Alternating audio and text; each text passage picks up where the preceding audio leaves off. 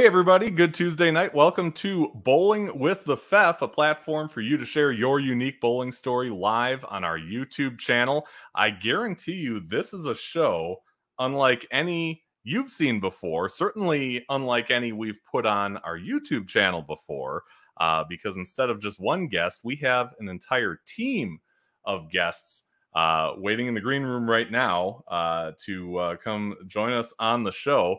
That'll happen in just a minute, and I am really looking forward to what is going to come of this one, and I hope you are too. This weekend is a special live stream event for the Bowling with the Fef channel. From Friday through Sunday, I will be in Waterloo, Iowa for what I believe is the first NCAA bowling tournament, women's bowling tournament, in Iowa State history. It'll be live coverage of the 2022 Peacock Classic at Cadillac XBC Lanes in Waterloo, Iowa. Upper Iowa head coach Nicole DePaul came on the show, episode 38, discussed this tournament, and of course told her bowling story, and later on asked me if I would be willing to come on and live stream it. So I will be there for the entire event. The competition starts 9 a.m. on Friday and Saturday, and then at 8 a.m. on Sunday. I hope you'll check us out live or see all the action on the replay, as it will live on YouTube in perpetuity, I guess you could say. But that is the 2022 Peacock Classic. I'm certainly looking forward to it. Hope that all of you are as well. As you know, Bowling with the Fef is brought to you by Chip Magnet Salsa, a local company just down the road from me in Eau Claire, Wisconsin.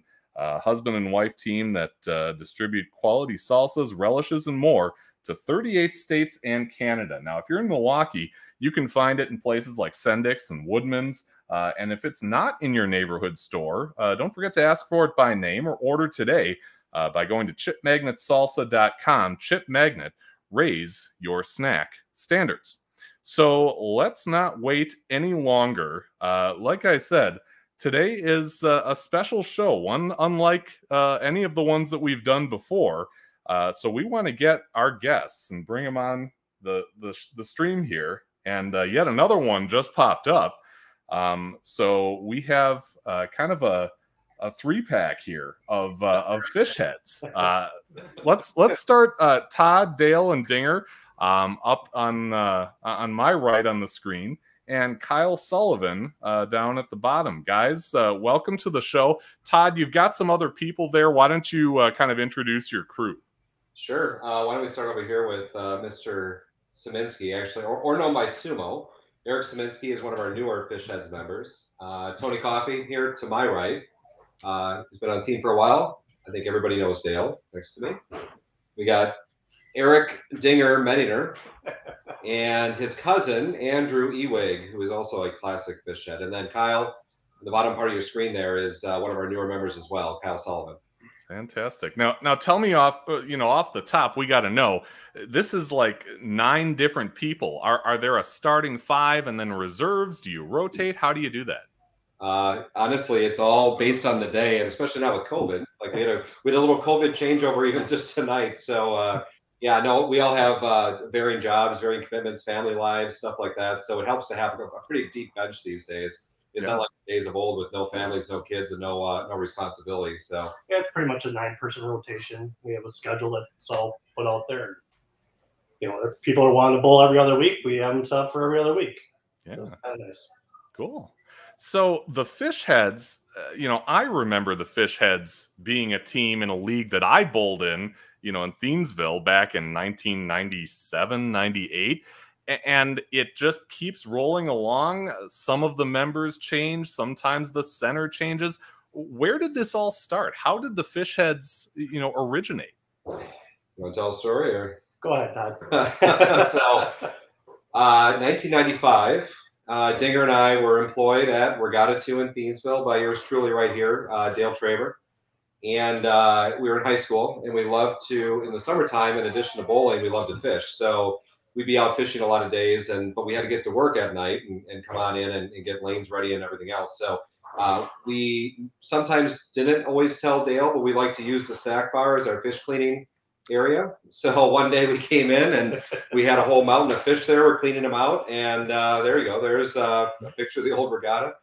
And Dale walks in, unbeknownst to us, drops a few choice words, asking what about these effing fish heads. And anyway, fish heads just kind of stuck. So when we eventually joined the league there at basically as an adult junior league with the guys, we named our first team the Fishheads shortly after that, and it just stuck. So now here we are, the Fishheads. Yeah. Kyle, since you're kind of in the third square there, what's it like to to join a team with all that history? When did you join, and what was it like? Well, I think I'm probably the newest member. I joined about 5 years ago. I bowled in college with Andrew, who was on the team there. And when I moved to the area, he said, "Hey, we might be looking for another guy to sub." And oh, by the way, I bowled with Dale. And I was like, great, that sounds fantastic. So got to know the rest of the guys over the last couple of years and actually worked with a few of them on our professional lives. Everybody's awesome. Always have a great time going there on Tuesday nights. And yeah, it's really fun to hear. Dale's got stories, Todd's got stories, Dinger's got stories. Yeah, there's always something. And and then we've gone outside. We know each other from our families, and we play golf. And so it's kind of a whole thing. I'm really happy to be part of this group. Yeah. What guys, what does it take to be a fish head? Is it somebody who's got a certain sense of humor? Is it somebody who's got the bowling resume, like Kyle said, he bowled in college? What does it take? It's not the resume. I don't know. And it's definitely not a love of fish, because Dale. I won't eat them. No, Dale and fish, they're like oil and water. I don't, honestly, it's really kind of a personality. But we got family members. Unfortunately, Dinger's brother Brian can't make it tonight, but his brother also bowls with us. I think it dates back. A lot of us date back to the early days of regatta. Thiensville. Yeah, Thiensville is where this all started. And Dinger and I working there. Brian worked there. And for those, and I think just about except Simone didn't bowl there, and Kyle, but yeah, I mean, it just works. It fits. We bowl state, we bowl all kinds of other stuff. It's a good time. I think we're at least most of us here at a point in our bowling careers, we don't take it as seriously as we used to. So we probably wear our fish stickers and have all of our rules and find reasons to buy sausage to each other, right, Simone? So did you submit the rules? No, rules have not been submitted yet on the website. Can you give me an example of maybe a rule or two that you guys go by and what the stickers are all about? Yeah, sure. So you earn a fish sticker when you get hung, and that's not even. And there's violations. The problem with it is there are violations. So if you tag a fellow member, for instance, it becomes a violation where you have to double up all of your fish for the night. And we track the earned fish average throughout the season, and we've had a few violators. Who's leading that? You're usually the one. We've had a few violators. I didn't realize that it's a violation to tag somebody. I tagged Todd one night, and I wanted 40 fish. So our website is 40fish.com. You're welcome to visit. Yeah, all the rules are there. Well, in the first frame, meat frame. I want to talk about that. Right. Yeah. So they call it the sumo frame. I like to state something for the record. I've been a fish for about 15 years. I just had a hiatus. While I was gone, they decided to come up with this rule that if you get hung in the first frame, you got to buy the team around and meat, which I have no problem with, except for when I lose. And even when I lose, I wind up buying 5 beef sticks. Nobody eats them, and I get them. So that's one. You of also supply them too. Yeah. Documented rules. Yeah. So you guys, I was going to say, you guys mentioned Thiensville, which is, Dale, where your bowling story basically started.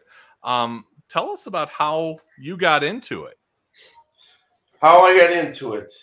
Basically, it was my mother bowled there, and she needed time to get the kids out of the house so she could clean and go shopping. So it was Daryl and me at first, then when it was all of us eventually, but dumped us off to bowl at junior league, and that's how it happened. And then it turned into getting a little bit better, and then was the last year in high school. One of my friends at bowl league He goes, here, you go and you work for me, and I'll give you free bowling. So I did all his work. He sat at the bar and did nothing. And I did all his work, and then I bowled like crazy. And then what happened was he just passed away this last year. Don Gazzana lived in Saukville. He would come and practice in the afternoon with my friend that I did the work for. He bowled with him, and he ended up on the wrong foot. Oh. So and I wasn't good enough to bowl with him, so I just bowled on the side. And that's how that happened. And then the next year, out of getting out of high school, the junior coach was the association director, and he was retiring from coaching the junior league.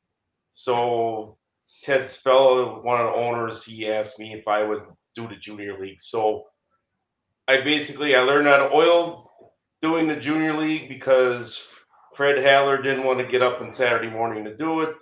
So I learned to do it, and there was a lot of mistakes, but then I learned what was going on.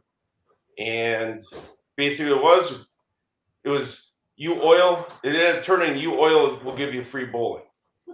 So he didn't want to do it. I oiled, and I abused free bowling because there was one stretch where I bowled every day for about 2 years.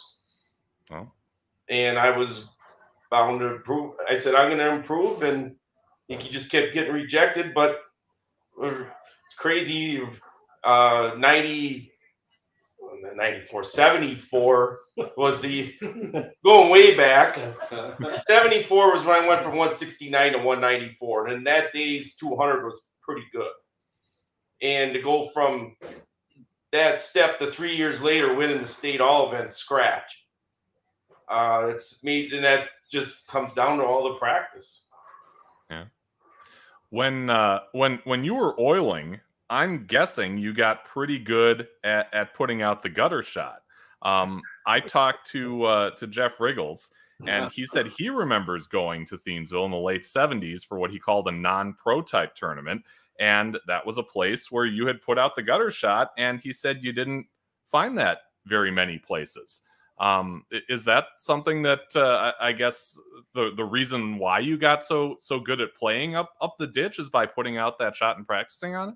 Well, what happened is they're not around anymore. Actually, I wish there was one here and they threw it away. I wish I would have kept it for a museum piece. They were made. I think they were made out of Green Bay. They were called rotobuffs. They were green machines. All it was a pad and it swirled, and then it just had a mason jar underneath, and the oil sprayed out and tip in the front.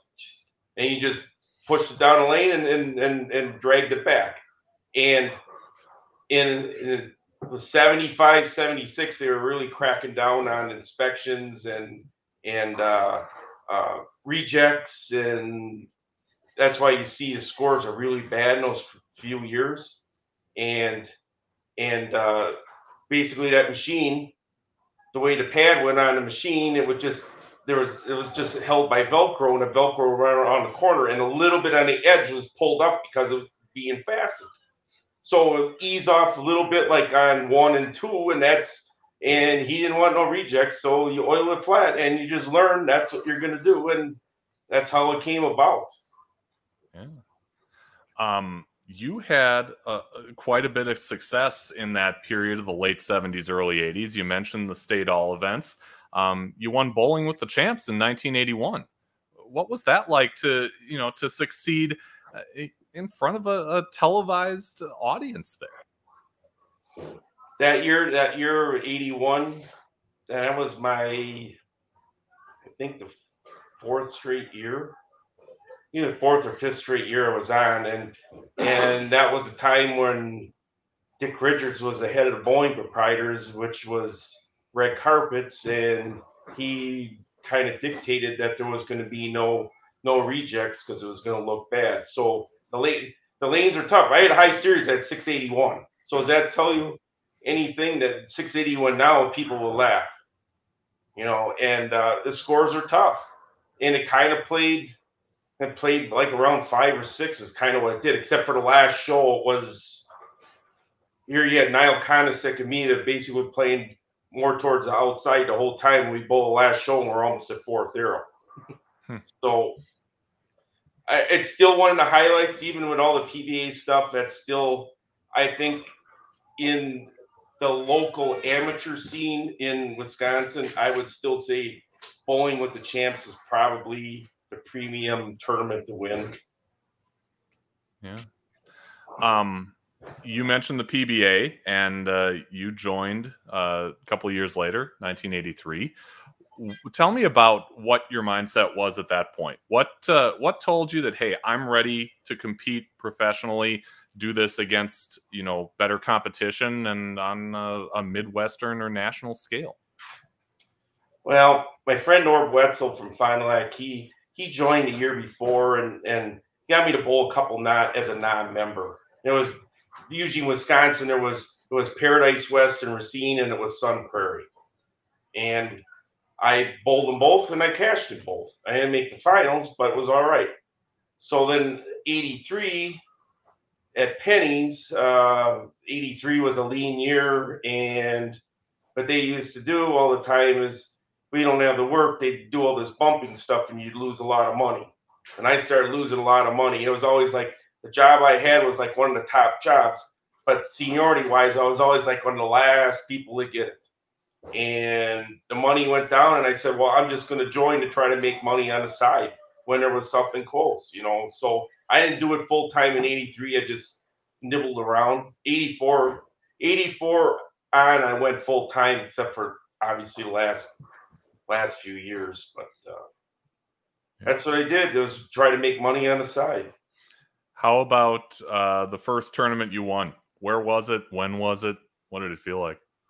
It was resident pro at Weber's St. Charles Lanes, 1987. And I beat, it was a step ladder. I think I was second. And it was, the title was Gary Timberlake. He just passed away this last year too, but he was pretty prominent bowler. So finally broke the ice. I had like probably 3 or 4 seconds at that time.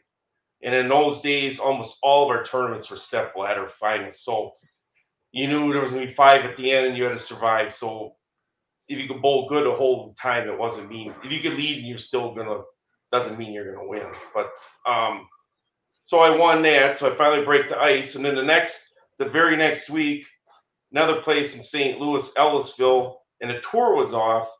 And they had three squads, ABC, and there was a whole, I would say there was probably 25 to 30 touring pros that were there at that time. And then they had machine problems, and I was on C squad. So they oiled early in the morning, you know, like 6 o'clock in the morning. There were so many problems. We got done at 1:30 in the morning. And it was, let's just say it was toast. Well, anyways, we had 24 people in finals the next day, and I won. So I won that, and that was the last one of the year. So that was 2 in a row. The beginning of the year, I didn't win the first one, and the second one, I won the next one. So I won 3 out of the next 4. Wow. And that's how it started. Yeah. Meanwhile, you know, Hadler's is still rolling along, and that's around the time in the mid 80s when I started there. This is the only picture I could procure from back in those days. That's me at age 9 in 1986, and you can kind of see, you know, the silhouette of the Star Shield back there. But what drove me to Hadler's was the fact that they had automatic scoring, which was crazy to me in 1984. Do you remember them putting that in? Yes, I remember unloading the truck. That fellow called me and Daryl, "Would you come down? We got something for you to do." And a semi truck outside trying to unload all the Astro 2 equipment in the boxes. Yeah, I remember them being like almost like half a typewriter, and you put in carbon paper, and it somehow relayed it up on a projector screen. Well, basically it was electronic telescores, really all it was. Yeah. All it did is it just moved in and out, and it just pressed down on the paper, and that made an imprint on the glass. That's all it was. Sure. It was an antique. Then they're gone. You don't see any of them anymore. I don't think you find any parts either. Yeah, I bet not. So you start having more and more success on the regional tour. And, you know, I asked Jeff, you know, about that success, about, you know, the times you'd bowl against each other.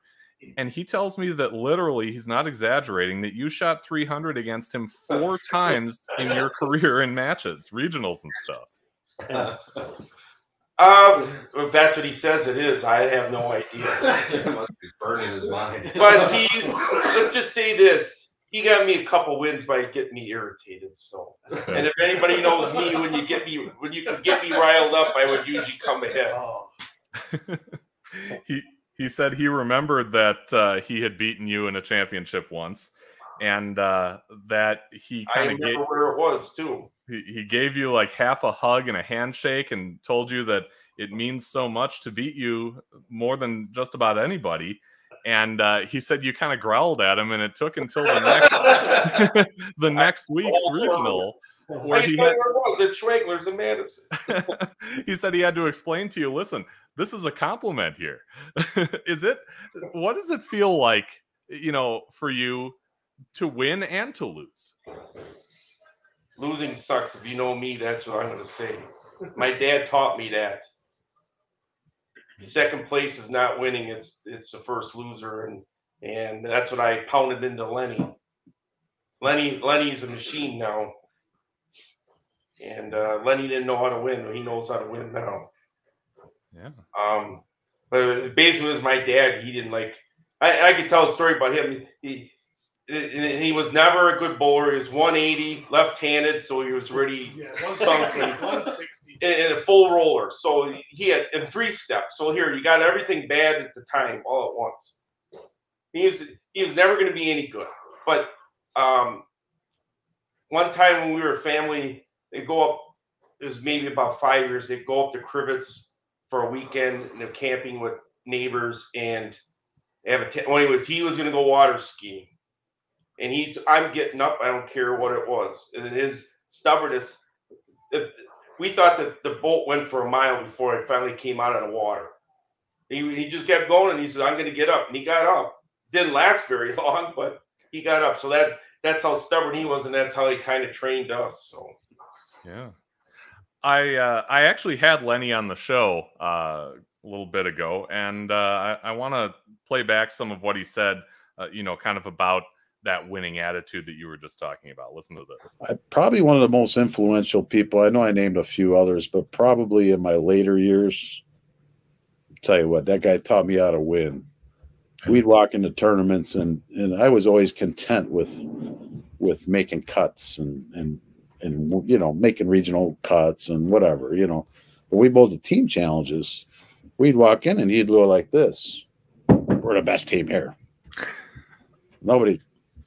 We shouldn't lose." You know, I mean, he had that attitude, that winning attitude, that killer instinct. My God, you know, and it tended to rub off on me. So I owe Dale a lot.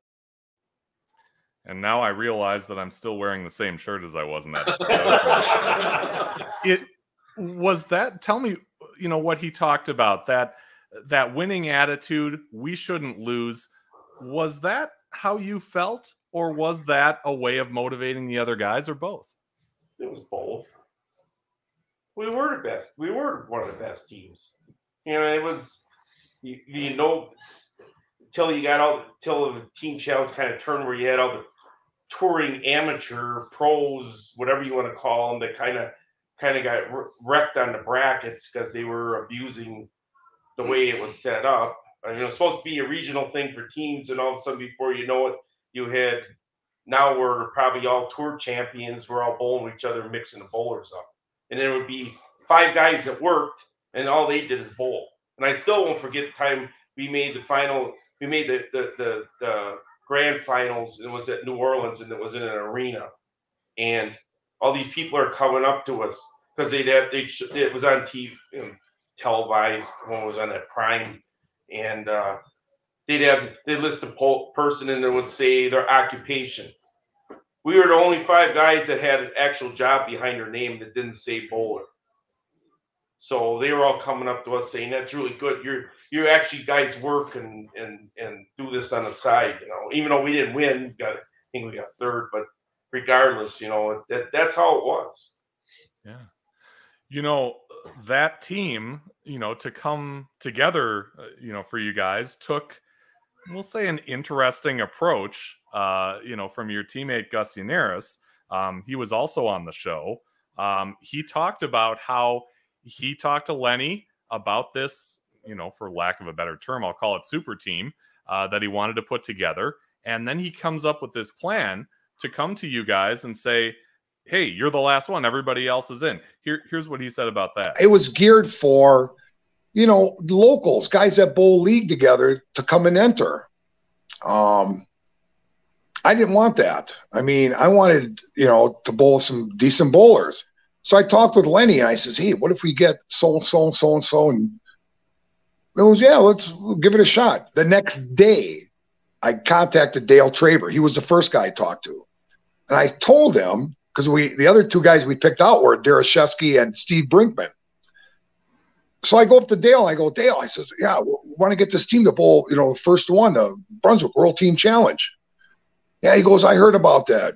So, you know, after some coursing, he finally agreed. He goes, okay, I'll try it. We'll see, you know, a couple tournaments, see how we do. So how long did it take before you learned that you weren't the last guy who needed to come in to make that team? Because he said that to everybody. And you talk to each other. I mean, he kind of lied about it, but well, yeah, he put the right pieces together. We didn't really hang out much after we bowled. Everybody kind of went their own ways, but I always told him, I said, if you get a good sponsor, I will bowl at you. I was not unhappy with who I was with, even though some of the people took it the wrong way. When I agreed to it, Jeff Lynn sponsored us because of them. We were making the TV shows for a team challenge, and Jeff was a great backer for many years and a great guy. And I don't think many teams could say they bowled competitively and won for 20 some years, maybe 25 years, 30 years almost. I mean, it's pretty hard for us to win now. We're all in our, or Lenny's not, but we're all in our 60s. So the good days are gone. There's no question about that. But Gus pieced the right combination together. That's all I can say. Yeah. Oh, go ahead. I mean, well, I'm just saying it's all history. What happened, and there was a lot of good teams, but I got to say, I can't talk back about the 20s and 30s and 40s from the golden era of Milwaukee team bowling, but I still say for Wisconsin, we were one of the top teams. Yeah. Yeah. And the record proves that. Meanwhile, you end up with a chance to get into the ownership group for what was Hadler Lanes and would become Regatta 2. How did that all work out? And what was that like to, you know, to own a piece of the place where it all started for you? I could say a lot of things, good and bad. All I can say is this: don't have a lot of partners. 7 people is way too many. Yeah. It was nice. It was a lot of work. Thiensville was run down, especially when Bella sold it off to a group that turned it into duck pins and really wrecked the foundation of the back end of the lanes. And then that lasted like 3 years, and they leased it out to somebody else that put in a bunch of used machines that the guy didn't know what he was getting. They were in really bad shape. So basically started all over and try to get the junk running is what it came down to.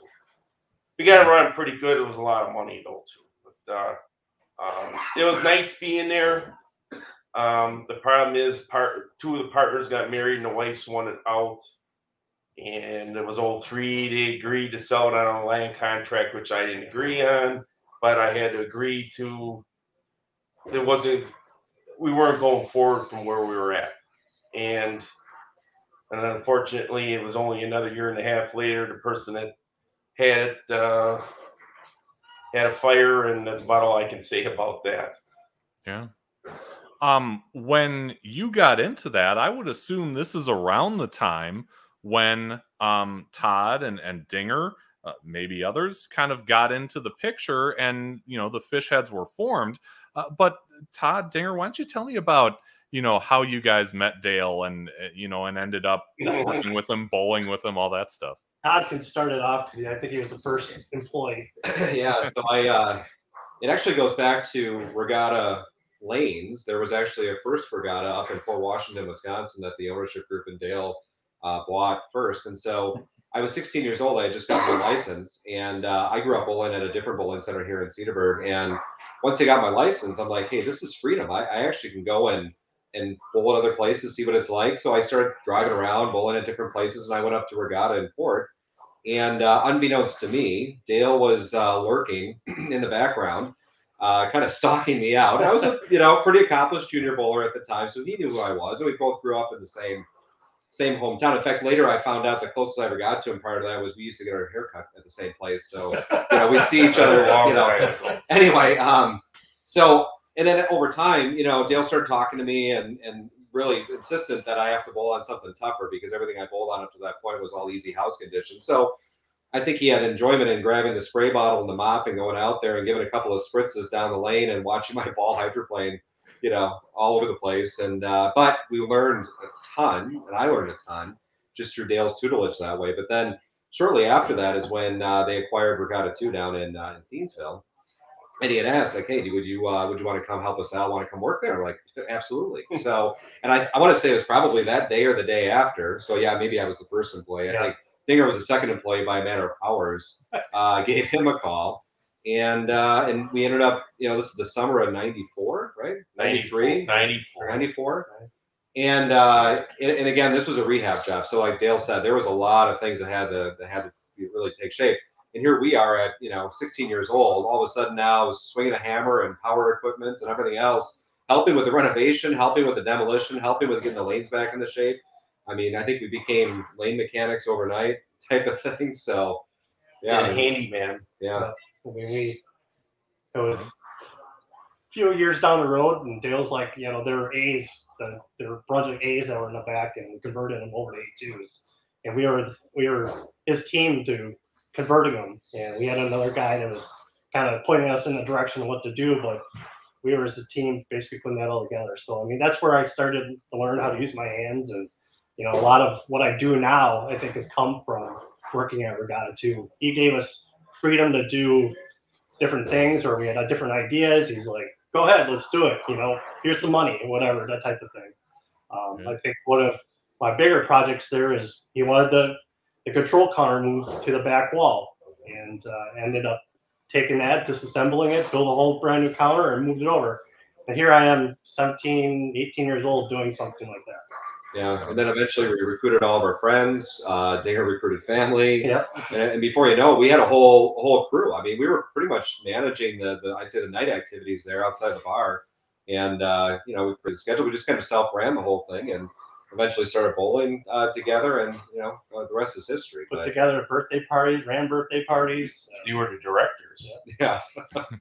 I got 3 different scars on my bowling hand attributed to different I'll call it projects or index or all kinds of stuff we used to do back then. I taught them how to readjust the Pindex because they go up and down and have to take the flat gutters out. And we had a system or the oiling stripping system with Todd and me before the Phoenix.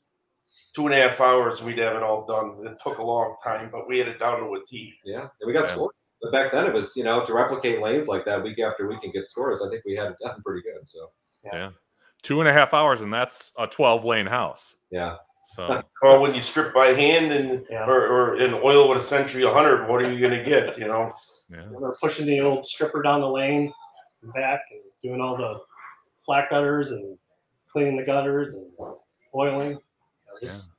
Learned a lot. When you first met Dale, I mean, this is in the early 90s.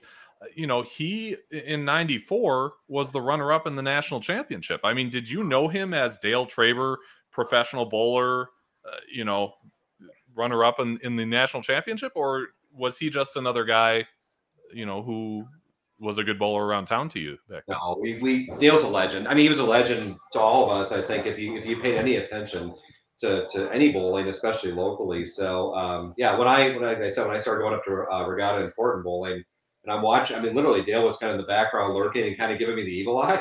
That was daunting. I mean, I was intimidated back there, and I knew I'm analyzing his game. I knew he was watching, So and then he made the first move to come talk to me. He makes it sound like we're dating, but no, I mean, and finally kind of broke the ice. And once, but then again, once he broke the ice, you get to know him. It's like, hey, Dale's actually a real person, and actually trying to teach you to bowl better. Yeah, it worked. I think the first time Dale watched me bowl, he goes, "You need a lot of work." You don't get too much. Well, Eric used to like getting 4 out of the middle. 43s he used to get. He doesn't get them too often anymore, but he gets 44 at least, or 45. Graduated, yes. Yeah. Good at picking him up, though. Yeah. Dale, that team, the Linz Limited team continues its run of success.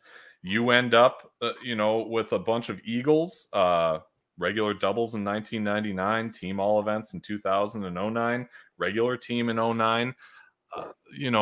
What was that like to succeed on that level, which, decidedly different from the PBA, but, in that team environment? Well, 99 winning the doubles, it was strange because we ended up getting third in the team event, and I had 570. And I was not too pleased. They were pretty nice. So if I would have gave anything, we would have won. Yeah. And the next day, Ryan and me are Ryan Lever and me are we're the odd ones out, and we're bowling with 2 guys from Chicago. And we're just going, I said, these are pretty decent. And they just thrown up the second arrow, and we were probably around 15, 16, and it really didn't change much. And we got about to the second game, and these guys said, you guys are doing pretty good. We're just gonna stay where we are, or we're just gonna watch us play out. And the last game, I had the front 10, and Ryan got a Greek church in the third frame. He had like a strike spare in a Greek church, and he ran the sheet. And we ended up winning by 2 pins. I'd say this: all the years that ended in 9 were really good years. If I could have 09 back, it would be a lot of fun. Yeah. Another pro that you had a significant influence on was our episode 55 guest, Chad Kloss. He recalled needing to learn some versatility because he hooked the ball a lot, swing the lane. And he came to you and said that you guys worked on his straight game for about a month. Here's what he had to say about that. I don't know how the conversation started, but I had approached him and asked him for help. And he worked with me, on Monday nights after league, playing straighter, and I remember him telling me, I want you to throw a ball up 5. I threw a shot. I'm like, there you go. He goes, no. He goes, throw a ball up 5. There it is. It's right up 5. He goes, no. He goes, you're hitting 8. I'm like, no, I'm hitting 5. He goes, no, you hit 12 on that one. He goes, try to throw it in the gutter. And just worked with me getting that, because what people don't understand is everybody sees the lane a little different. Do you feel like everybody sees the lane a little different? Definitely.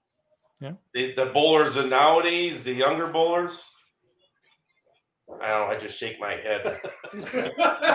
I can't relate to what they do now. What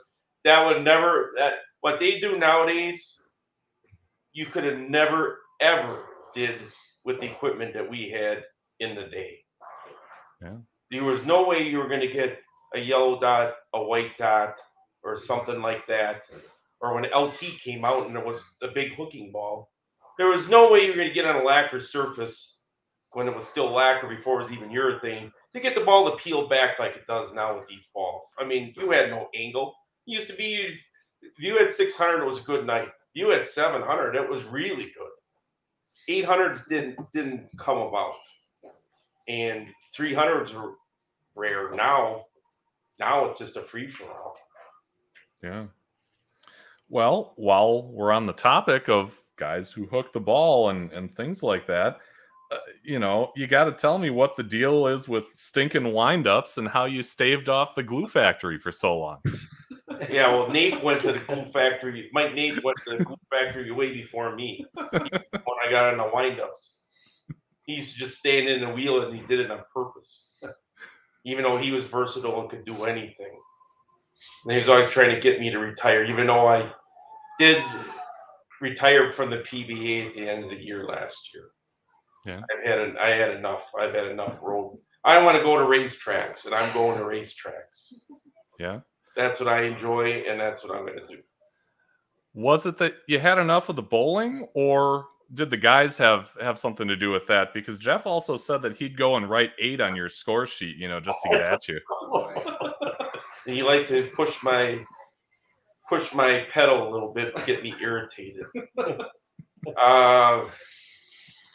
Like I said, I did win a doubles tournament with Jeff in Iowa at Waterloo back maybe 10 years ago. So that's probably longer than that already. But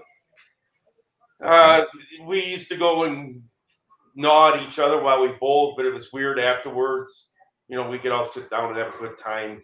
I think the days of that now doesn't exist. Todd seen a little bit when he bowled the PBA for a little while. He kind of seen what it was. He was at the end of the way it was with the 2 shifts, 2 5-game blocks and that. He's seen how it was. Everybody's trying to kill each other off, and then you go out to eat afterwards, or maybe in a bar, or go here, or go to a racetrack or something. But that's what we did. You know, now it's just you bowl the 8 games and you walk out the door. I mean, it's not the same. Sure. I think I remember for some reason you telling me back, you know, years ago that the 8 thing was a racing thing. Numbers go from 7 to 9 in my book. It's an X. As proof by the X ball that you used to throw. That's still in the basement. It's cracked. Yeah. That was only for Vernon Hills. That was so I could wreck the. I still couldn't hook it out of the oil and outside. Yeah. How about you know, the team, you know, through the changes? You talked about how, you know, you were at Regatta. I remember it being a 3-person team with you, Todd, and Dinger. Eventually you end up at Cedars, and now it's more than 3. You know, what was it like to both adapt, you know, to a different number of guys on the team and different center? Well, Cedars came about when Thiensville went away. Jim Zipter was here, which I knew from Thiensville junior days. He was leasing the place. He actually bowled with me in Fridays at Thiensville for probably about 5 years. And I didn't want to leave the lane machine. I had the Phoenix S. I didn't want to leave it in the garage. I said, "Can I leave it here?" He says, "Fine." I said, "All I want to do is practice once in a while." "That's fine." So I was practicing in August, and I didn't know it. There was a league meeting that night, and all of a sudden these guys said, "Oh, we start on this day." I said, "What are you talking about?" "Oh, you're bowling with us." So that's how It wasn't us. It wasn't them. And I bowled with them for probably about 4 or 5 years. And basically it was when the 2 years I was exempt on tour, I was going to work Monday, Tuesday, and if possible even Wednesday, fly out. And I was bowling Monday night, late shift at Classic Greenfield, and I was bowling Tuesday night here at Cedars. And I'd fly back Sunday and start over again, and I was burnt to a crisp. And the second year I was exempt, Roger Burke bowled from. I got him to bowl for me because I said, "This is just too much running around." And Eric and Todd were bowling at Harbor Hills. I went up there. We were short a couple teams that year, so I recruited them. I said, "Why don't we go in here? You bowl with me, and we'll get this together. Come down to Cedars." So that's how it happened, and it's been probably almost 15 years already. Yeah, and I'll tell you, this place is kind of a throwback for me, even because, you know, I grew up in Cedarburg. I didn't grow up bowling here, but I did grow up coming to watch my dad bowl here. So my dad bowled here for 35 years. Never averaged more than, I think, than 158 or something. He just was here for a good time, quite frankly. And honestly, that was one of my better childhood memories when I was lucky enough to come watch, because back then every place was full. You know, this is an 8-lane house, and he bowled in the 16-team league year. So when he bowled first shift, I was allowed to come and watch since I can get home early enough for bed for school. But then as I got older, I could come to both shifts. I bring my homework. I would, sit here and watch, and I became friends with some of the guys that we bowl with here on Tuesday nights. They were young guys back then, and now we're the young guys, which is a little scary. But what are you looking at me? Well, it's like when you were all 65. I remember when I was the youngest. Yeah, Dale gave us some pointers of what to expect in 20 years, but no. So it's just kind of fun to come back and now Cedars has got absolutely fabulous owners.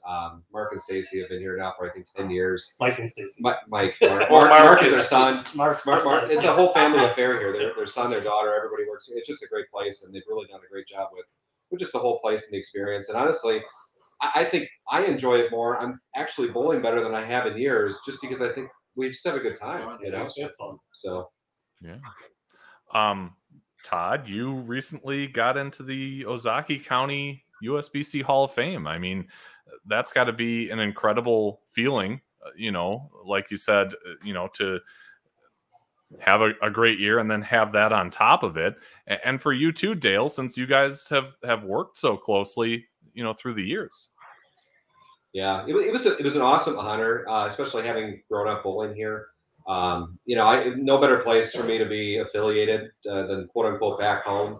My bowling career took a huge shift in my early 20s from where it was going and where it was. And, to be honored like that and really reach the highest pinnacle here locally and really be inducted in that year too with some of my best bowling friends growing up and stuff like that. It was really just a great opportunity to be a part of that. And Tony here is really a lot of the credit. Tony now runs our association here locally in Ozaukee County, and it was really turned it around. I mean, a huge credit to him. We hadn't had a Hall of Fame induction in how many years? Almost 20 years. Almost 20 years. And so we had I'd say a backlog. So we had a nice crop of candidates to go in that year, and it was just a really cool event a couple of years ago. So yeah.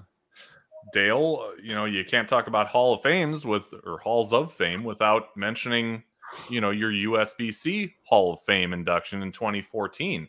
I remember watching the Hall of Fame video where you said something to the effect of, it kind of shows that the little guy can work hard and kind of get to the mountaintop at the end. Looking back, now it's been 6-7 years.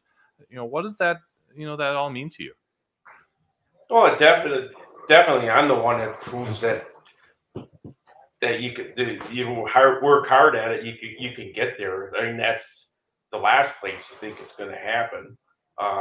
You don't even expect it. It's a great honor. There's no question about it. I mean, there's not that many people in it. It's not easy. I mean, granted, they changed the rules a little bit with having the USBC tournament spotlighted as the spotlight people for the Hall of Fame for that. Between that and when 2 Senior Masters didn't hurt either. So I won enough of their events. I guess it's kind of like the unwritten rule of four Eagles is kind of like the common denominator to get in that way. Yeah. Give or take, but that's about what it's been. Sure. You had the success, the success in the regionals, 52 combined regionals between the regular regionals and the PBA 50 regionals. Jeff said that he has no doubt that if you would have devoted yourself to being on the national tour full time for all the years that your brother did, that you would have won multiple tour titles. Do you ever think about what could have been if things had been different? It's possible it happened. I look at it this way. I was just a working person, and I would take a week off from vacation or just take off. And when they gave the exemptions for the regionals, usually I was either the top or second in the points, and you got at least 4 exemptions from bowling a rabbit squad on Tuesday to be in those tournaments. And I knew I was in, so basically I bowled Wednesday night, Thursday. I would take off from work. It was close, and all my goal was just get a check, because In those days, the entry fee was only $200, and like Peoria, the True Value Open usually paid $1,500 for 53rd, and I'm looking at I can make $1,300, not counting rooms then, probably $40, $50 a night. So I can stay in a room for 2 or 3 nights. I sure hell wasn't going to make that working, you know. So that's how I did it. And Toledo, rest in peace, Imperial Lanes, because that place was a straight player's heaven, and that's where I bowled David. And I love the people in Toledo, and I actually had a following in Toledo. For as gruff as I am, they like me in Toledo. So I love Toledo back, and it's about as glamorous as Milwaukee, I guess. But, maybe even more so, right? Yeah. You know, when Gus came on, he talked about the Mount Rushmore of Wisconsin bowlers. You know, of course, the top 4 of all time. He had trouble, you know, with number 4, but he had, you know, 3 in mind. And Dale, you were one of them. I want to play back what he said about you to kind of lead that show off. Number 2 is another one of my teammates. I'm sorry to say, you know, those 2 are front runners would be Dale Traber. Mm-hmm. Here's a guy that's done everything in Wisconsin. I mean, won bowling with the champs, and that was a long time running show, and it was tough to win that. The guy's got 52 PBA regional titles. Really? I mean, and he won them at a point where there were 120 of the best in the Midwest. He won recently, as of the last 10 years, he's won 2 USBC Master tournaments in 3 years. One from the loser's bracket and one from the winner's bracket. I mean, that's tough to do, winning 2 out of in 3 years. And he's won everything, and he's well respected around here. But Dale would definitely be my second. How does it feel to be on Mount Rushmore, according to Gus? It's good that one of my teammates say that. It's nice. I mean, there's a lot of you can go back into history from way back. You know, like I said, in the 30s and 40s, there's a lot of good bowlers that are ABC, USBC Hall of Famers that you know you never seen bowl. So there's people in there too. I mean, you're looking at more recent times, or you're looking at you know older times. So it varies. It's when the eras are. That's what I would say. So you can't really go back to what the olden days was. It was a different game. Yeah. Tell me about some of the things that, you know, you mentioned the differences. People are hooking the lane and the bowling balls are different and the surfaces are different and all that stuff. But are there any parts of bowling now that resemble the game that, you know, that you got hooked on back when you were a kid? Younger people, I don't take it the wrong way. I don't think that they have any clue what it was like. Their spare balls are what we used for the first one. Two-handed, that didn't exist. Everybody knows how I feel about that. I like it just like that number between 7 and 9. So, I guess we do now. I think that was a bad thing for the game. It's bad for the old timers because you just couldn't do that. I don't know what they would have did in the old lane wood surfaces, especially on lacquer, because lacquer is a soft surface that didn't hook in the back end. So I don't think their balls that they could have used would do the tricks that they do now. Plus the lane maintenance wasn't the same either. Yeah. Guys, I want to kind of go around the horn here, and I'll start with you, Kyle, just because you know they can kind of direct traffic on their end. But each of you, tell me what it's like and what your favorite part is about being on this team that has had really so much history in Ozaukee County for so many years. Yeah, sure. So, I mean, I've enjoyed being part of these guys the last few years. With, I think, super competitive, which is my favorite part. There is not a weak link. I mean, everybody can strike, everybody can spare, and so that's a good feeling to have those guys around. And then sumo. But we'll strike for a beef stick. Yeah, when a beef stick's on the line for sure, right? But yeah, just and good guys. I think I have absolutely learned a lot. I think the cool thing is, Dale always sits down at the lanes and just watches everybody on both teams and the lanes next to us. And so a lot of times, if you're just kind of feeling lost, you just sit down next to him and he's got something. He'll give you something if you ask. And so I have absolutely learned a lot from being on this team and count all these guys as good friends now. So yeah, absolutely great experience for the last 5 or so years for me. Okay. And it looks like you're going kind of, let's see, right to left as you guys are facing. So. Yeah, I'd say Todd got me into bowling, but Dale kept me in bowling. I tried to bowl like Todd, and I think the first ball he gave me, I launched into the gutter and cracked it, and there's a few different pieces in my basement. But then I learned if I watch Dale hard enough, I've learned a lot. And unlike maybe most of these guys, he and I have a lot in common. I grew up racing, so when Todd and Dale met bowling, I was racing, and so Dale could give me pointers about lanes relative to how a car might work on a racetrack. And so when you've been taught by the best, it's really hard to want to bowl anywhere else. Because these guys taught me how to bowl, I won't bowl anywhere else. And life took a turn for me. I got 4 kids, and in that process that I had 4 kids, I wasn't bowling, but every year Dinger asked me to bowl.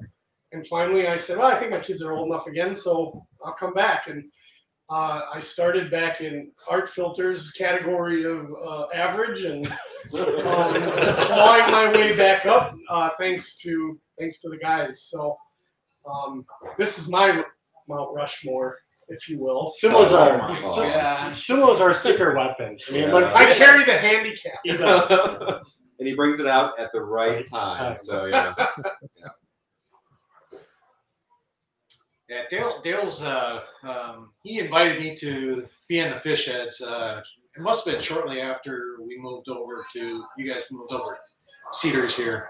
Yeah, we lost a couple bowlers that we had, and then we needed a couple more. So it's got to be what, 12, 13, 15 years or something like that. It's been a while. And Dale, is really an ambassador for the sport. I was bowling in a scratch league that he was doing some oiling in the falls, and he was really getting me to be versatile, trying to do different patterns. And you look at how he actually teaches people and instructs, and he's really just a great ambassador, not just for teaching people, but for promoting the bowling and everything in this, not just in Wisconsin, but nationally. As you can see, he's a OCBA or a USBC Hall of Famer. And that to me is why we have a lot of glue in this team, is because he knows we're struggling. He knows how to help us out.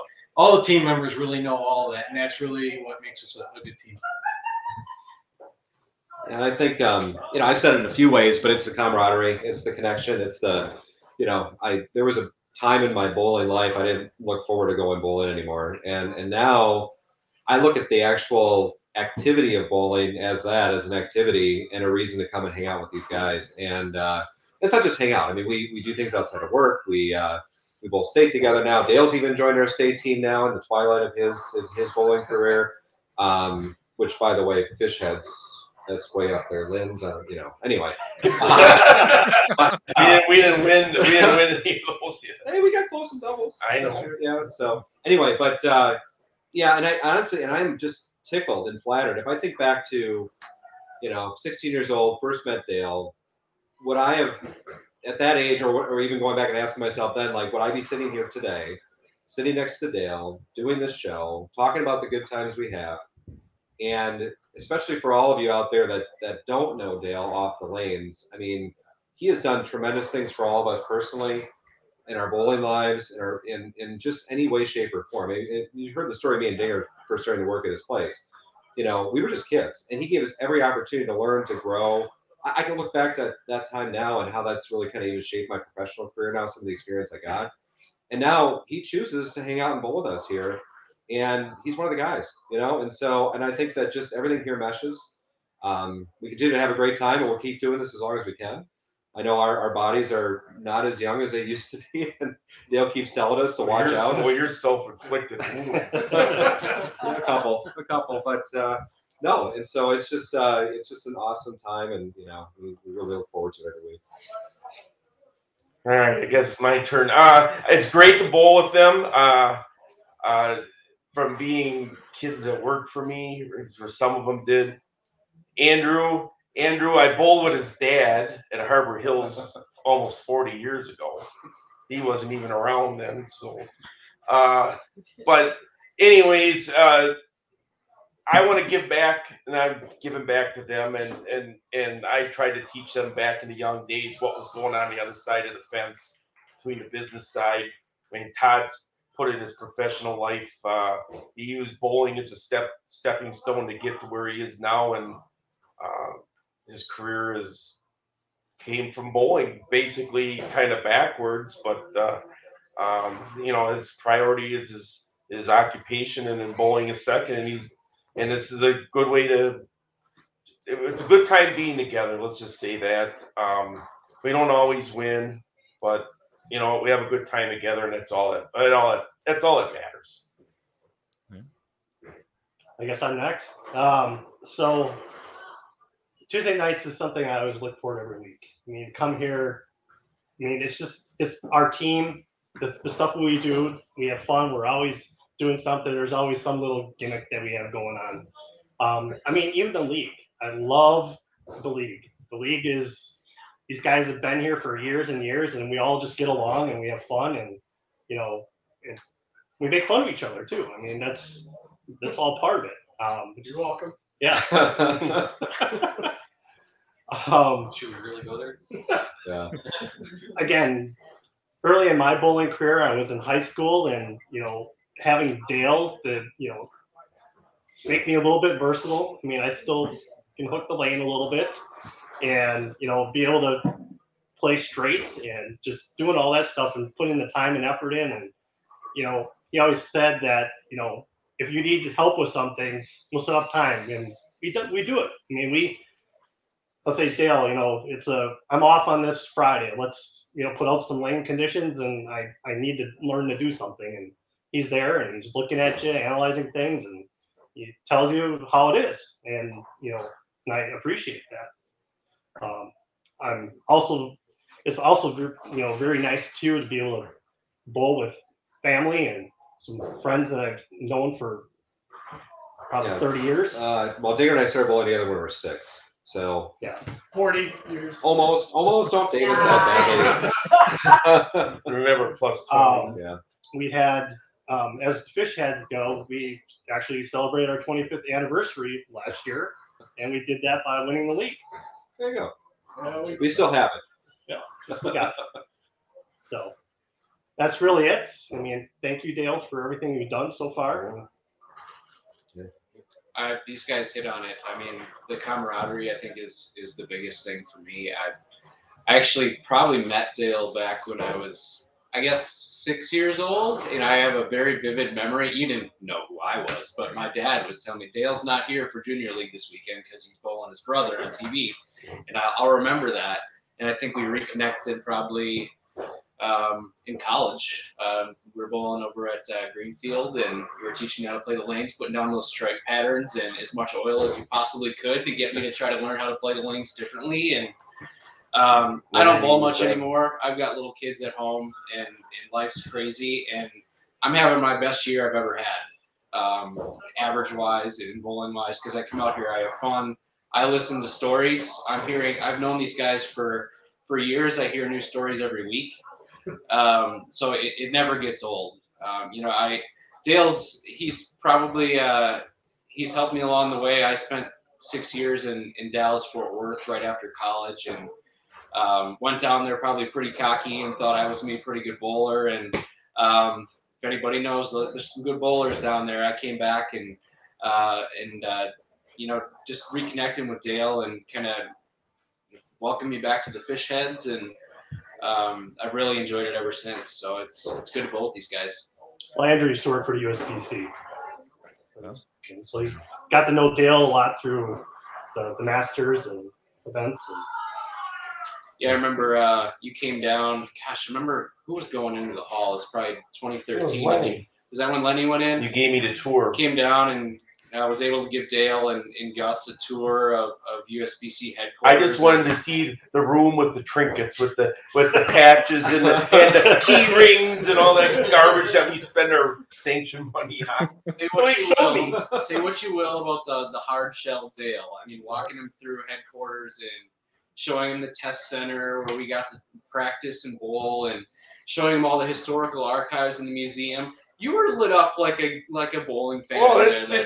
It's pretty cool. It's history. See. History is good. So, yeah, that's what stories are. It's history. I think that's a great segue into my last quote from Jeff. I promise this is the last one. But, you know, Jeff talked to me about how, you know, some guys would, you know, kind of rip on Dale over the years, and sometimes within the same breath rip on his bowling.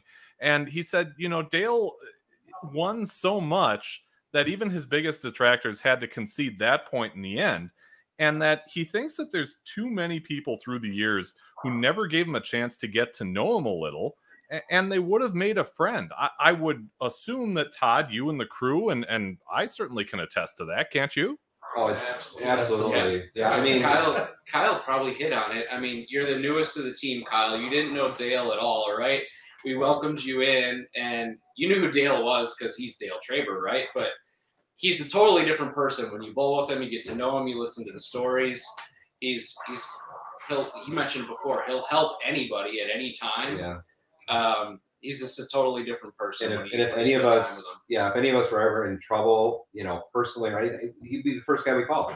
He'd jump in a car and he'd come to help. I mean, that's the kind of guy Dale is if you get to know him. And the problem is everybody that bowls sees the rough, tough, hyper-competitive, like Dale described, like losing sucks. And that's the part of Dale you see. Yeah, right. You know, grab a beer with him after you find out who Dale really is. And so for those of you that haven't had that chance, it's you know, there is definitely that softer side. And I think there's a theme here that if we show, you know, just show some love for the game and interest in things and really just talk shop, man, all of a sudden you start to break through that hard shell. And once in a while, I've seen Dale mad a couple of times at us. Digger and I, quick story, we almost died once at Dale's hand. I don't know what year it was, but Dale's got one of his most prized possessions is a Z28. I'm about to call it Trans Am. It's not a Trans Am. Camaro. Well, we might have gotten his keys once, and this was at Thiensville. At Thiensville, it was parked out there, and we snuck in there with a Dale Jarrett. Dale Jarrett was number 88 in NASCAR. It was an air freshener. We hung it from his rearview mirror and just closed the door, and oh my God! Well, first off, he knew right away we did it, so there was no hiding. And second off, we almost literally didn't survive, and we did stay employed after that, but it was very tenuous there for a while. I blew up. So. There's no question about that. So, but we still stay friends. So you know, you can pick on the guy and still survive once in a while, as long as you don't take. And I still have my Camaro. Yeah. No air freshener. No air freshener. No, I think that got that was eliminated immediately. Yeah. Is this still in the glove box? Oh yes. It's a bigger bottle now. Let's just say this: I will not run out of heights. So Dale mentioned I bowled a couple of years with him in the PBA regionals, and I traveled with him, and he always had a travel bottle between the seats of the van. So no matter what McDonald's we stopped at, I don't know about. Oh, you had it. It was in your cooler. You put it in the cooler, and we had that travel bottle. So no matter where we went, because you know, depending on which fast food restaurant, you may not get heights. So you got to have it with you. Hey, Todd, I'm glad that's the story you told about traveling with Dale. Yeah, I could tell him something about Dixon, Illinois. Yeah. We don't need any Or dicks. We don't need Yeah. Well, I know that Dale's got some lanes to oil in a few minutes here. But I want to take this, in a direction that I go with all of these shows, and that's called Off the Sheet. And what I usually ask guests to do is, suggest someone, call someone out who would be a good guest on a future show. And it doesn't have to be the greatest bowler in the world, somebody who's passionate about the sport and has a unique story to tell. And we really all do. So I want to get Dale's Off the Sheet before he goes to oil lanes and compete tonight, and then the rest can take their turn. But Dale, why don't we start with you? Who would you like to see on a future episode of Bowling with the Fef? It could be a lot of people. I know one that would have a lot of stories too. There might be the greatest would be my brother. Yeah, brother David. He'd have plenty of tour stories. Oh, jeez. Especially about when they used to have the motorhomes and all the crazy things that went on there. I only get bits and pieces of it. Yeah. I mean, some of it was just highlighted in Phil Ringer's article about with the Bowlers Journal a few weeks ago, or a month ago, or 2 months ago, whatever it was. But they were using some of his references in that article. But that's what the life was. He a lot of that was. I'd hear the stuff on tour from him. Yeah. That would be the one.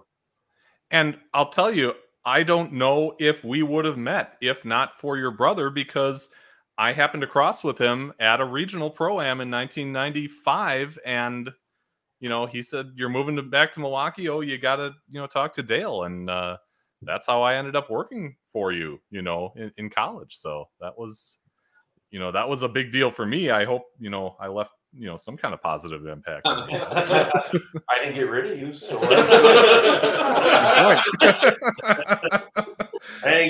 really didn't get rid of anybody. So. Yeah. No, you guys were all great. You knew where I was coming from, and I had let everybody. I had let them do their thing. I teach them kind of where I wanted to go, and I let them handle it. While you were in there, Andy, too, a little bit with the basically the weekends were just not but birthday parties. They coordinated. I just let you guys do it, and it was a fine-tuned machine. As long as the kids, stayed on the approach. And behind I didn't go after. I didn't go after them with the cattle prods. Cattle prods for all those violators, as I call them. But he would go and say something. He'd have us go down there and go, "Hey, you gotta stay back." It was probably good for the kids. Well, I know some things that you guys. I know some things that you guys did too to get rid of people. Cool. Well, like I said, don't want to keep you. 6:15 is the time right now. So if you need to hit work the oiler, you can talk to the rest of the. That's cool. But yeah, the rest of you, I want to kind of go around the horn again and see if you guys have some good suggestions. All right, you can talk to the teammates. All right. Thanks for your time, Dale. Yeah. So let's start the same way we did last time. Kyle, do you have a good suggestion for a future guest? Sure. I think someone that would be really interesting for you would be my sister-in-law is the head coach of the Whitewater women's bowling team, Leanne Sullivan, and actually my brother is teaches bowling class at Whitewater. So they could be an interesting pair for sure. Talk about some of the college aspect of the bowling that's going on right now. Yeah, that's a great idea. Yeah, let's go back to Cedars there. I guess I'll go. I wouldn't mind seeing a kind of a list of the good ball drillers that we have in the Milwaukee area. We've got Lenny, we've got Joey Serrar, we've got Craig Miller. We've got a lot of good ball drillers in this area, and kind of put them all on one show and kind of pick their brains on what some of the greatest techniques are used, what they're finding people with successes, and get them out there and really see what their opinions are and where the future of bowling balls is going. Yeah, I like that. the only people in bowling that I know are here. So, and quite frankly, I think they petitioned me as the most interesting guy on the team. So it's either me or a guy named. If you can find a guy named Dwayne, then one of us two, but probably Dwayne. Any Dwayne? I'm not, but you'll know him when you see him. former bowler here, Dwayne Scheit. We're supposed to can't say the whole name. Well, how is he going to get him on the show? All right, get Dwayne. I'll be on the show with Dwayne. There you go. I'm going to nominate one that he actually was a childhood mentor to me. When I first started really bowling the competitive junior stuff in Milwaukee, he took me under my wing, or his wing, I'm short, sorry. His name's Mark Ignatowski. I'm sure a lot of people that are on the show, Mark and me, may even be watching it, know Mark. And if you want to continue this kind of team theme, I would encourage Mark to come on and bring his team Serbski team on from Village Bowl in Menominee Falls. So I have honestly never seen them bowl as a team outside of state. They both state, but I quite literally every week read word for word everything that they post on Facebook, because they have their own Facebook page that they will recap every single league night. And it seems like they have one hell of a good time every week. They shoot some good scores. They're obviously best friends, and I think it would actually be kind of a cool theme to see if you can get another team on here like that. But Mark Ignatowski and the Team Serbski team from Village Bowl, I challenge. Yeah. I got a nomination on that. You're gonna have to help me with the name. Steve Sislevich. Oh yes. Oh. So okay. My guy. Okay, so okay. Sorry. Go ahead. You do it. Huh? So Steve is the president of BCOF, the Bowling Writers or Bowling Centers Association of Wisconsin. There we go. Oh yeah. His little house. He's got a little 8-lane house up in Amherst Junction. It's kind of like this place. I mean, it's leagues every night. Weekends he's got couples leagues or he's got some sort of 9-pin tap tournament. But he knows the business up that way, and he's got a pretty good following. Yeah, so Steve Sislevich, we'll say it. It's a nice Polish name, but Steve, if you're listening, and he would make an awesome just proprietor to bring on, Yes. because he has got some secret sauce up there that it is just an absolute marvel to watch what he does at that place. And he's on the national board now for the BPAA, sharing his his knowledge and whatnot. So Steve would be a great one too. From Whitetail Lane. Oh yes, Whitetail Lane. Did we not give the name? Whitetail Lane. No. Whitetail Lane, Damage Structure, Wisconsin. Go check them out. We'll be there in a couple of weeks signing autographs. Yeah, we're all actually the Fishheads are overtaking Whitetail Lanes mid-February for a 9-pin tap tournament up there. So you'll see us up there. All right. There's a lot of good bowlers that I've met in my time down in Texas and here that, they just don't get the credit because, they're home with their families. They're working their day jobs like Dale did. These are the Eric Vermilius of the world, Mike Donahue down in Atlanta, John Shell over in Madison. Really great bowlers that just, they're not front and center. But another one I think would be really interesting. Say what you want about the folks down at USBC. Everyone has their opinions, but there's a lot of good people working behind the scenes in there that, Matt Canizaro, Aaron Smith, Terry Bigham, Mike Larson. There's so many good people in that building that would have some really cool stories to tell about, what it takes to make this all run, to get those guys in a room and share some of those stories. Yeah. No, I've had a lot of email and message exchanges with Matt. He's provided a lot of the pictures that I've used for either for graphics or on these shows, and he's been great to me. Just some knucklehead up in northern Wisconsin trying to do a live stream on bowling. So yeah, and it's great because I don't think anybody that you guys have mentioned has been on a previous show. So that's awesome to kind of keep the new faces coming and all that good stuff. I want to thank you guys all for being on. I mean, this was a really cool concept. Like you said, Todd, the team concept is something different for this show. And I really like how this went. And I don't want to, say goodbye without talking about the person who's behind the camera there at Cedars, panning around. It doesn't do that on its own, and that's Beth Filter, Todd's wife. Say hi. So I mean, we should at least give her some credit for for rolling with the punches and helping this go off without a hitch. So Yeah, thank you, Beth, and thank you all for being here tonight. It's really been fun to talk about, you know, not only Dale's history but the history of your team. And best of luck tonight. I mean, you've got a league night to go get after. Yeah, you can probably hear Dale in the background. The vacuum's going right now on the machine. That's his heaven out there, as a lot of people know. He will spend hours perfecting that out there. So yeah. Tom will send our score sheet. We're gonna light it up tonight. And you have to post it with this, whatever this thing posts on. Yeah. Well, you know, this thing comes with a Facebook group, so yeah, I'd be happy to plaster that recap sheet up if you can get it my way.